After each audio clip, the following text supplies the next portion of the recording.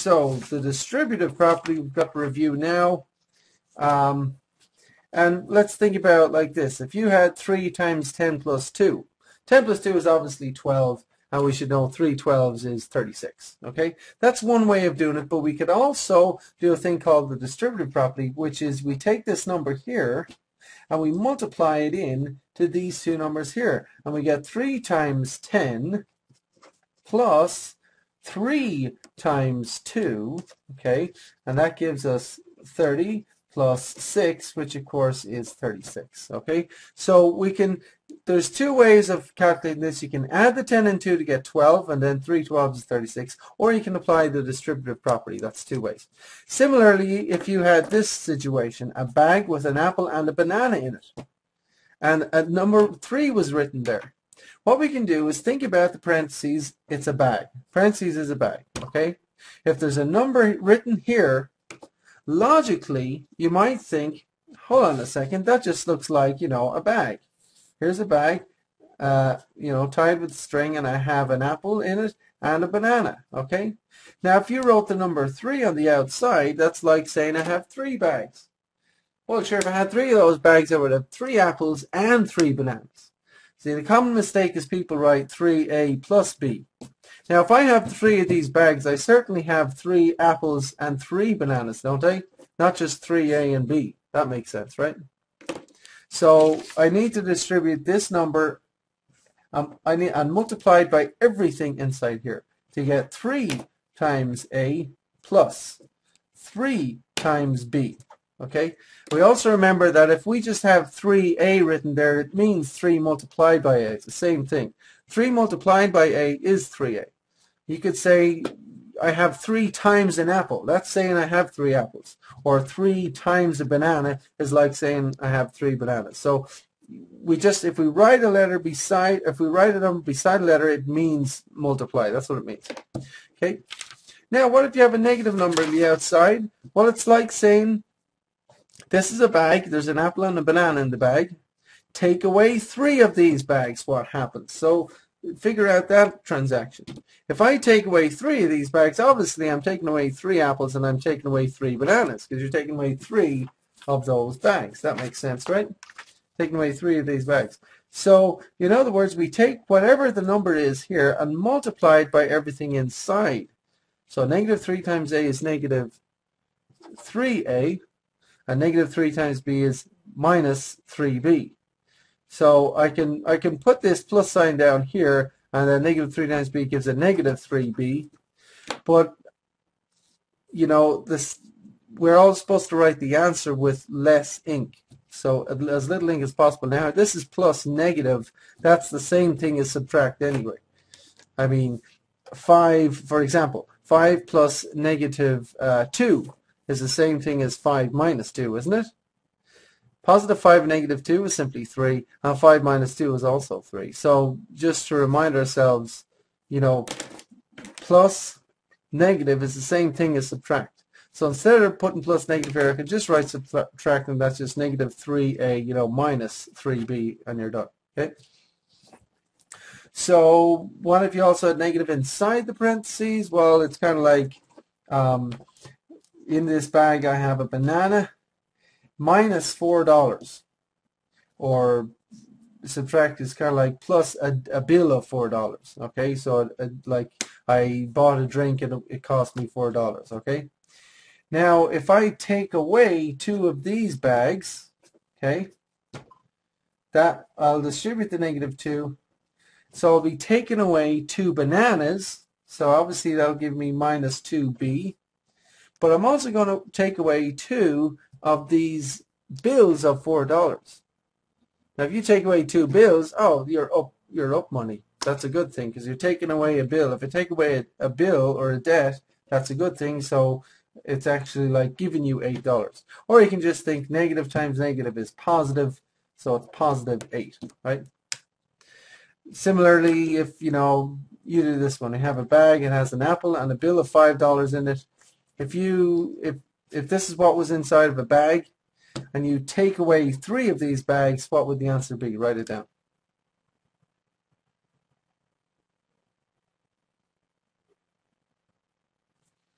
Well, you simply multiply the negative 3 in here, you get minus 3 apples, and then take away 3 of these bills of $5 is like giving 15. You're up 15, or you go negative times negative gives positive, right? So what if I had a bag and it simply had an apple and a parking ticket of $25, A minus 25, just like that. How do I simplify this bag?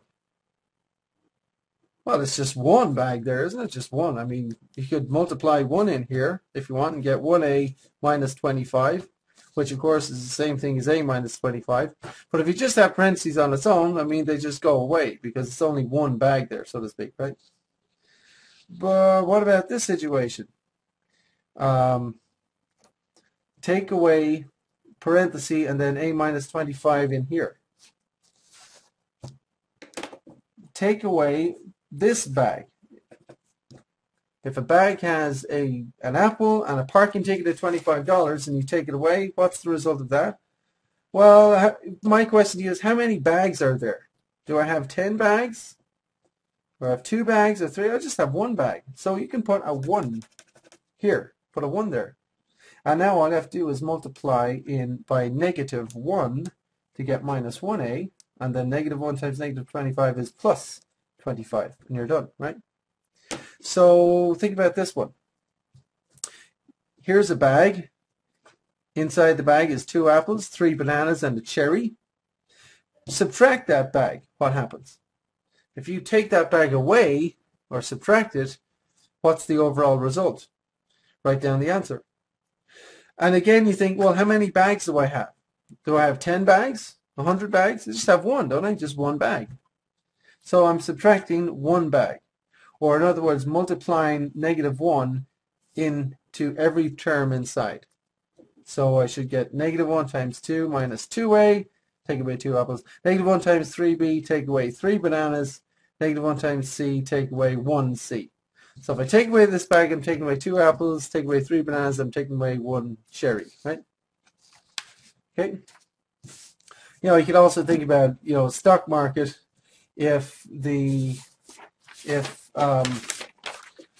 Shell shares went, if you decided to reduce your Shell shares by 8, increase your Texaco shares by 2, and then reduce your Microsoft shares by 3 on the stock market, that's what it would look like, okay?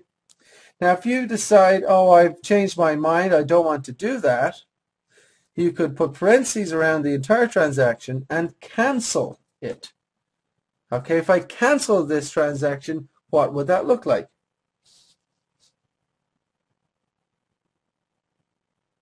I would cancel everything. You distribute the negative in everywhere, or it's like taking away 1 bag. So again, you would, you know, multiply negative 1 in everywhere. Negative 1 times negative 8 is positive 8s. So I go back up on the Shell shares. Negative 1 times 2, I reduce the Texaco by 2, and then negative 1 times negative 3, I increase Microsoft by 3, right? So do this one now. If you went down 2 on Shell shares, if you went down 4 on Texaco shares, and then back up and you increase your Microsoft shares by 5, that's what this is. But what happens when you cancel the entire transaction? You undo all of your work again and get back to where you started. Write down the answer. In this case, again, we need to distribute the negative sign in everywhere here, right?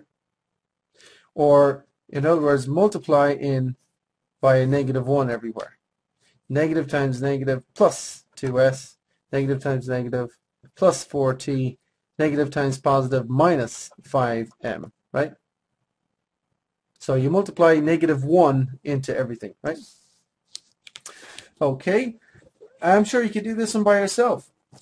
Here's a bag and it has 2 apples and 3 bananas in it. How many of these bags do I have? I have 4 of them. This bag over here has an apple and a banana in it, and I'm going to add 5 of these. So take 4 of these bags and add 5 of these. What's the answer? Press pause in the video and do that. Okay, now I'll do it. So simply need to take this 4 and multiply it in here to get 8 apples plus 12 bananas, right? Then I simply take this 5 and multiply that in to get 5 apples, whoops, plus 5 bananas. Now I just need to add like terms. Apples add to apples, which gives me 13 apples, and bananas, then I've got 12 bananas and 5 bananas. That is 17 bananas. So this is my answer, 13a plus 17b, and of course these are not like terms, so I'm done. Similarly, these were not like terms, and these were not like terms, so this is why these were the final answer, right? So what about something like this? 5 minus 4 times 2a plus 3. I have $5, then I take away 4 of these bags. What's the result? Well, the most common error here is to go 5 minus 4 is 1, and that's 1 times 2a plus 3. This is incorrect. Why is that wrong? That's completely wrong to go 5 minus 4 gives 1. Why can't I go 5 minus 4 gives 1? Well, the answer is because you got to think about the order of operations PEMDAS, okay? Order of operations PEMDAS says we do parentheses, then exponents, then multiply, then divide, then we add, and then we subtract, okay? So the first thing we look at our operations here, we have a parentheses 2a plus 3, but 2a plus 3 won't add because that's 2 apples and $3, let's say. They're not like terms, so you can't add these guys. So we cannot do parentheses. We don't have any exponents, any squares or cubes. Do we have a multiplication? We do, don't we? We have 4 being multiplied by this. And we have a subtraction, 5 minus 4, but we can't do that. See, that's at the end of PEMDAS. Okay, so we cannot start with subtraction. We have to start with multiplication up here, right? Now, again, subtraction is the same as plus negative. So you can think of this as 5 plus negative 4 times this, and begin by multiplying in negative 4 to get negative 8a minus 12, and then this 5 just stays here, okay? So I have 5 minus 8a minus 12, and I can still add like terms, of course, because 5 and negative 12 go together. That's like $5 minus $12 minus $7, right? And then minus 8a.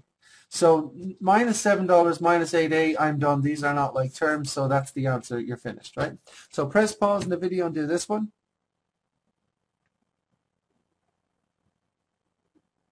Okay, now I'll do it. Now, once again, I cannot go 3 minus 2 gives 1 and then 1 times a minus 5. This is completely wrong because I need to follow PEMDAS, and I must begin not with subtraction, but with multiplication. And I have a multiplication here. And this subtraction can be written as plus negative. Now it says 3 plus negative 2 times everything in here. Negative 2 times a is minus 2a. Negative 2 times negative 5 is plus 10. Right? And the 3, of course, goes down here, and I can add like terms still. And that gives me negative 2a, and then 3 and 10 makes 13. So negative 2a plus 13. Okay? And that's the answer there. Okay?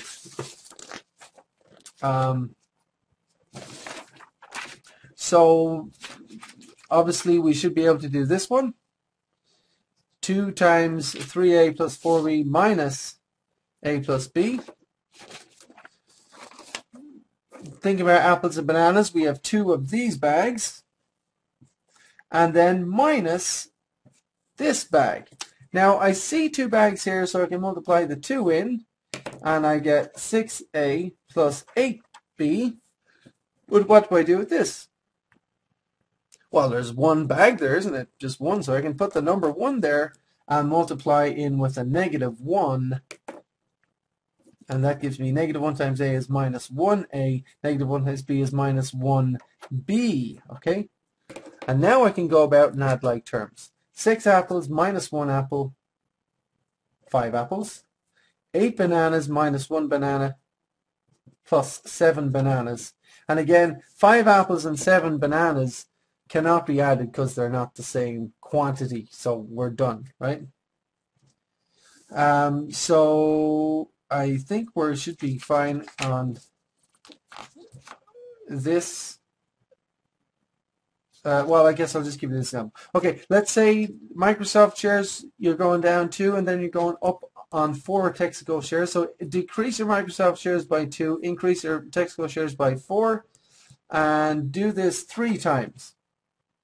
Then increase Microsoft by 3 and decrease Texaco by 1, but cancel this. What is the overall transaction? One way you're looking at. So, press pause and see if you can do this one. So if I did these things 3 times each, okay, you'd need to multiply 3 in here. Or you can think about, I've got these quantities in a bag, in a container, and multiplying, I've got 3 of these bags. So multiplying 3 in gives me negative 6m, plus 12t. Now, this is also in a bag, and how many bags are here?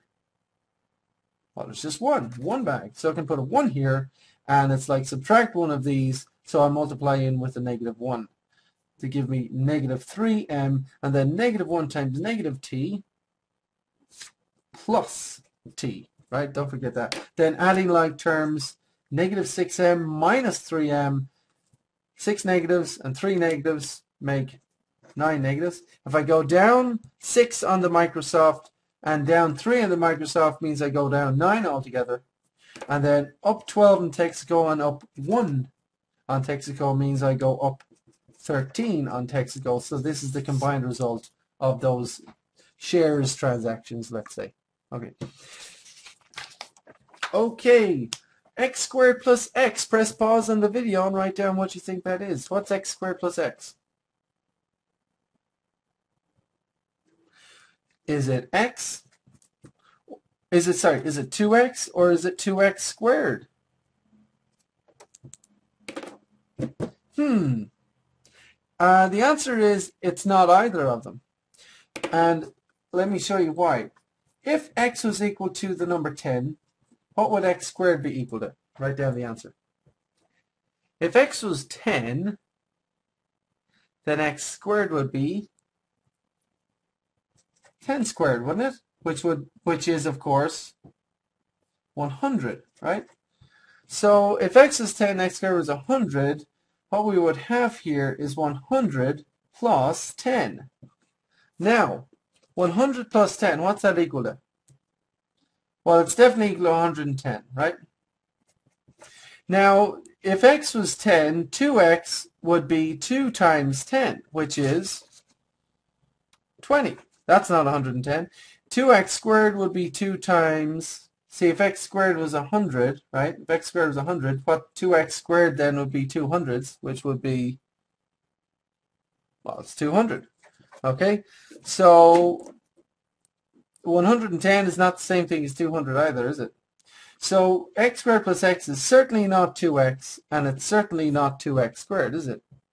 The answer is x squared plus x. X squared plus x is equal to x squared plus x because these are not like terms. Just like if you had x plus y, that would be equal to x plus y because x and y are not like terms. Simple as that, right? So how about this one? 2x squared plus 7x plus 3x squared minus 5x. Write down the answer. And again, if we think about it, I mean, if x squared was 100, and if x was 10, and x squared was 100, then we would have 200s plus 7 10s plus 300s minus 5 10s. How would you add these guys together?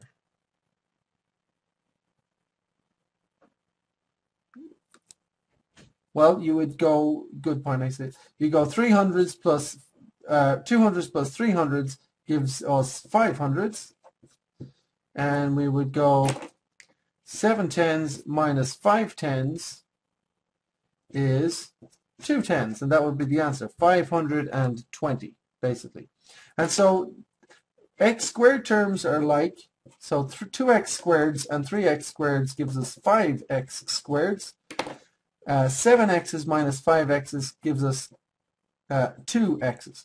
So just like we add 5 hundreds and 2 tens, the answer is 5x squared plus 2x's, and we're done, because these are not like terms and we can't go any further. Just like, I mean, I can't say that's 7 hundreds, can I? This is 520, not 700. I can't say it's 7 tens either. It's not 70. This is 500 and 2 tens, and that's the answer there, 520. 5x squared plus 2x, right? Okay, everything we're working with, of course, these are all called polynomials. Polynomials is the Greek word for, or is it Latin? For many numbers, because we're adding different numbers together. So it's just called, everything we've done so far is a polynomial. Everything we've seen so far is a polynomial because it has different numbers in it, all right? 3x squared, x cubed minus 2x squared plus x cubed plus 5x squared plus x. Okay? This guy, what do you think?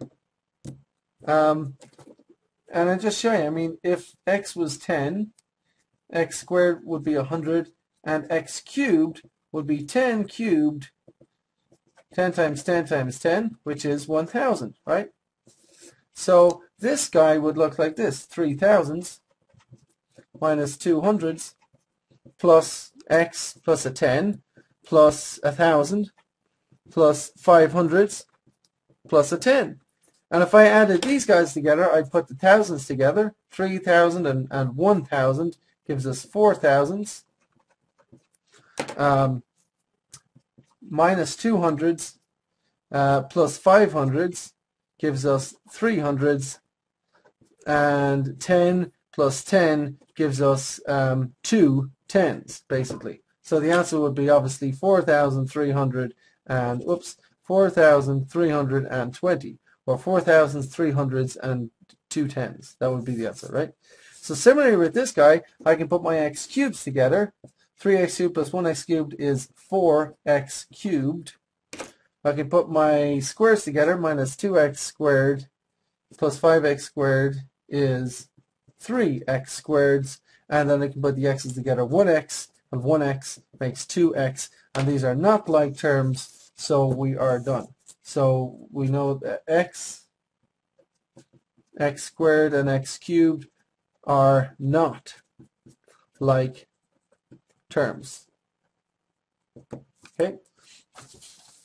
And this is very important. X squared and x cubed are not like terms. Similarly, if you add y squared and y cubed, these are also not like terms, right?